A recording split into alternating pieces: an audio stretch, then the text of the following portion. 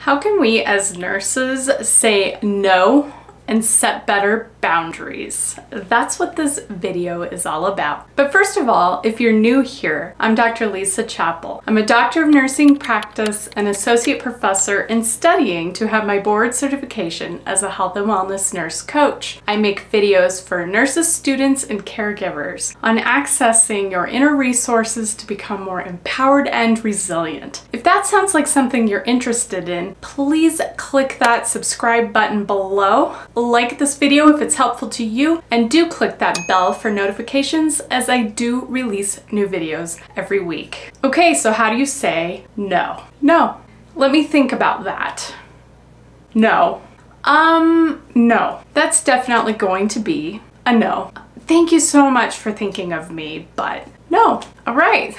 It sounds so easy, but why is it so difficult in our profession to say no? I am a professor of nursing, and I can tell you right now that the students that we see in nursing school are the most amazing, sweet, kind, caring, compassionate, motivated people on the planet. They are so great, and I know in our divisive society that we are concerned, a little bit worried about the younger generation, but I can tell you safely that those that are coming into nursing are the best people. But we're not setting them up for success and setting boundaries in their life, I think, from early on. And first of all, how can we be better role models? I feel like nurses, quite frankly, suck at setting boundaries. And I've seen it throughout my entire career for 18 years. And there is sort of this underlying assumption that because you're serving others, that means that you have to do so without boundaries and with this fluidity, that you are at people's beck and call, and that you have to, or you somehow have an obligation to sacrifice yourself for the good of others. But we are doing no favors to patients, to our coworkers, to anyone that we're serving, to other nurses if you're in leadership, to students if you're faculty, by having poor boundaries and by not saying no unless it resonates. And so let me be specific. What do I mean by boundaries? Well, I mean boundaries over your schedule and your time. So from the time that you wake up in the morning till you go to bed at night, what kinds of decisions are you making, and who's in control of that schedule? Is it you, or is it other people that are asking you to do things? And do you adequately set boundaries around your day to have balance? So ideally, every day you should have time committed for self-care, time committed to your home, your environment, making it neat and nice, tidying up, getting things done, maintaining your house or your home, or helping out the people who live at home. And then also time for your profession, as well as not just going to work, but time to actually grow yourself professionally, and then time for your hobbies and some fun things on the side. If your days don't look like that, and they don't have room for each of those things, there's something that's going wrong, and you need to say no more. So how can you say no? Well, I want you to get in the habit to observe anytime there's a request that comes your way. For example, can you pick up a shift? Can you stay overtime? Can you chair this committee? Can you come to this meeting? We really need you. Do you just find yourself automatically saying yes? And do you do it with a feeling of dread in your stomach where you're just like, I really don't want to do that, but I feel like I'm gonna ruffle some feathers, or I'm not gonna make people happy unless I say yes? What I want you to do is take a step back, and I want you to wait at least 10 minutes, and ideally 24 hours, and even better if you have the time to wait 48 hours before answering, then take it.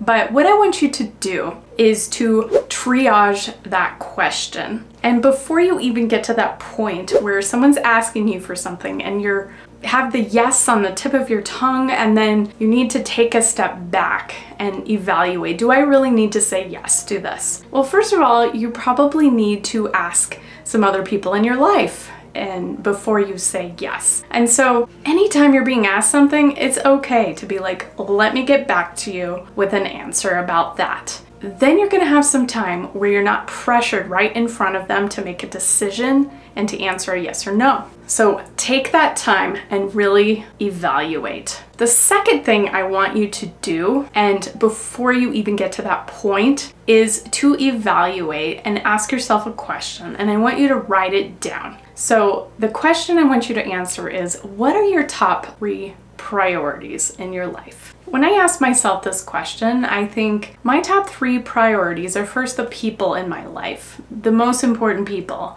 who I love and care about, who care about me. I first and foremost want to have positive relationships with them. Second of all, my second priority is to create a life of fun, creativity, and happiness. My third priority is to have an abundant life. And so I'm gonna ask myself some questions surrounding these top 3 priorities. Does saying yes to this help me to achieve any of those top 3 priorities? Does it help me foster fantastic relationships?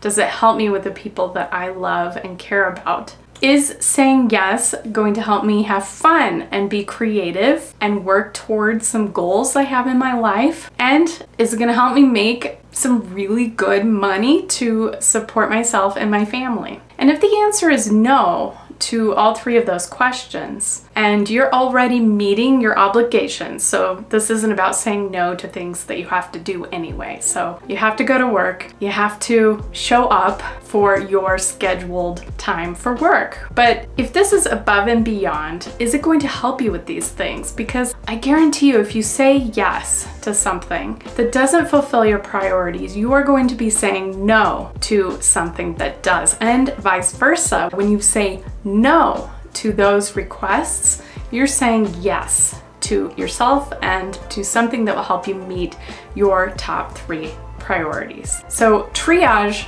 the requests as they come in, ask yourself these questions, and does it help you meet your top 3 priorities? In order to do that, you really have to identify what are your top 3 priorities and ask yourself some questions, and then give yourself that buffer time before you go and say yes. Sometimes maybe you will come back with a negotiation. Let's say you're being asked to pick up an extra shift. Then maybe in order to help you meet a goal of meeting an abundant life, that it needs to be worth it to you. It needs to be of value. And so are they paying time and a half? Are they paying for you to make this worth your time? Is there a bonus? So then you can come back and negotiate that. Otherwise, then the answer is no.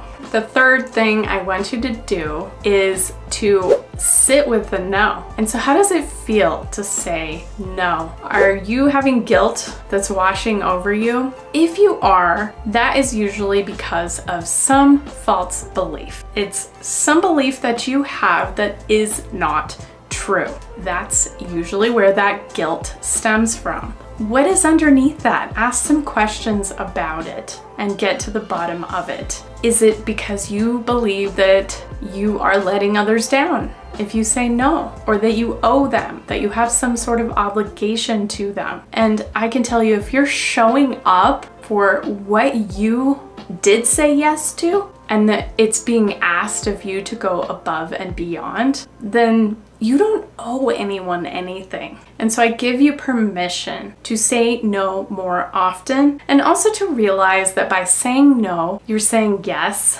to other priorities, and you're actually helping people by being honest with yourself and being honest with other people about what you can and cannot commit to.